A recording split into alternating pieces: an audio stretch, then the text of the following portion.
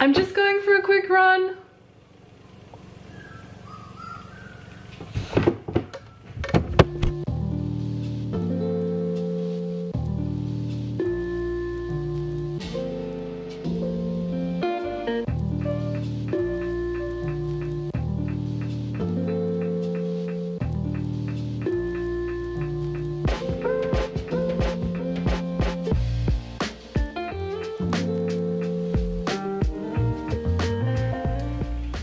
So, did you know that in 2018, the UK appointed a loneliness minister to repair fraying social ties within the public and build social cohesion? That's how much of an issue loneliness was in the UK.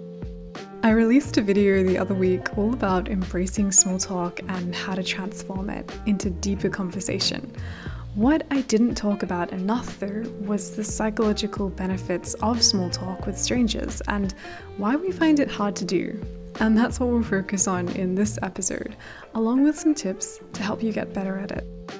Small talk is defined as conversation about things that are not important, often between people who do not know each other well. I don't actually like this definition because it implies that small talk itself is inconsequential, but this is often not the case. In my previous video on small talk, I spoke about how the friends that we make during the course of our life start off as strangers, and often we get to know them through just making small talk. But there's more to it than striving to make these long-lasting friendships with people. Just having conversations with strangers on a regular basis has numerous benefits to our well-being. You see, first we actually need to talk about this guy called Joe Keohane. He actually studied the importance of talking to strangers, and then he ended up writing this book called The Power of Strangers. In his book, he describes how research is now looking into the scientific benefits of actually talking with strangers. Several studies that have been conducted recruited participants to go onto trains or go to shopping malls and have conversations with people they didn't know. And the benefits from these interactions included improved happiness, feeling more connected, becoming mentally sharper, healthier, and more trustful and optimistic. However, researchers came across a problem that they were struggling to unpick, and the only way I can really do this justice to describe is if I actually read an extract from the book. From trains to cabs to airplanes to waiting rooms, strangers may sit millimeters apart while completely ignoring each other, treating one another as objects rather than as sources of well-being. For a species that seems to benefit so much from connecting to others, why would people in close proximity so routinely seem to prefer isolation instead? Why are such highly social animals at times so distinctly unsocial? Then along came researcher Gillian Sandstrom, and she had been researching small talk for a while. Then one day she had this light bulb moment. Maybe one of the reasons we don't talk to strangers is because we don't know how. To examine her hypothesis more thoroughly, Sandstrom started hosting these workshops in London where she began teaching strangers how to engage in small talk. And when she examined the data, she found that the key reasons that stopped strangers from talking to one another were the following. Workshop attendees worried that the other person wouldn't be interested in talking to them. They worried because they didn't have permission to do it. They worried that they wouldn't know how to end the conversation once it had begun. They also worried that they wouldn't enjoy it. And finally, they worried that once they started to talk, they would reveal too much about themselves too quickly.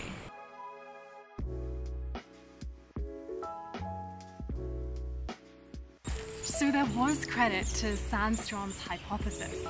When it comes to talking to strangers, we don't always know how to go about it, and we may have some genuine worries. So in this week's episode, I want to give you guys some conversational starter ideas, and all of these tips come from Joe, who wrote the book, and he actually learned them when he attended one of Georgie Nightingale's workshops in London. And I mentioned her in one of my previous episodes on Small Talk, so go and check that out. And also go and check out her website, she's really cool, and you'll learn a lot from her. So tip number 1, when someone says, "Hello, how are you today?" don't answer with a generic response. Instead say something like this. "Hey, yeah, you know what? I'm actually feeling like 9 out of 10 today." Or you can answer that you're feeling a 5 out of 10 today. The point is, this encourages you to be honest, and it also allows your conversational partner to get curious and ask you a follow-up question, like, why? Tip number 2, if you're the one that's initiating the small talk, say you see someone and you just want to have a chat, then sometimes it's good to start by acknowledging that what you're doing is kind of weird. It's not normal. So let's say maybe you're on the tube in London, and you know, that's one of the most socially weird places to be. You could start the conversation off with something like this. "Hey, oh, sorry to interrupt. I know we're not supposed to talk on the tube, but that book that you're reading, it looks really interesting." You've kept it light. You've acknowledged that what you're doing is going against the social norm, and you've given them the option to respond if they want to. Tip number 3, when you're engaging in small talk itself, instead of asking the standard question like, "Hey, so what do you do for work?" ask them something like this. "So what would you like to be doing more of with your time?" Or you could try this. "What would you like to be doing less of with your time?" These questions allow you to get to the root of what that person is interested in quicker. And personally, I love it because you can learn so much from hearing about what someone is truly passionate about or what they're really interested in. And it's really cool to see someone else's excitement about something. So yeah, use these tips to get out there, start connecting with strangers, diversify your social diet, and also improve your well-being. I really hope this helps, guys, and I hope you have an amazing week. I'll see you in the next episode. Bye!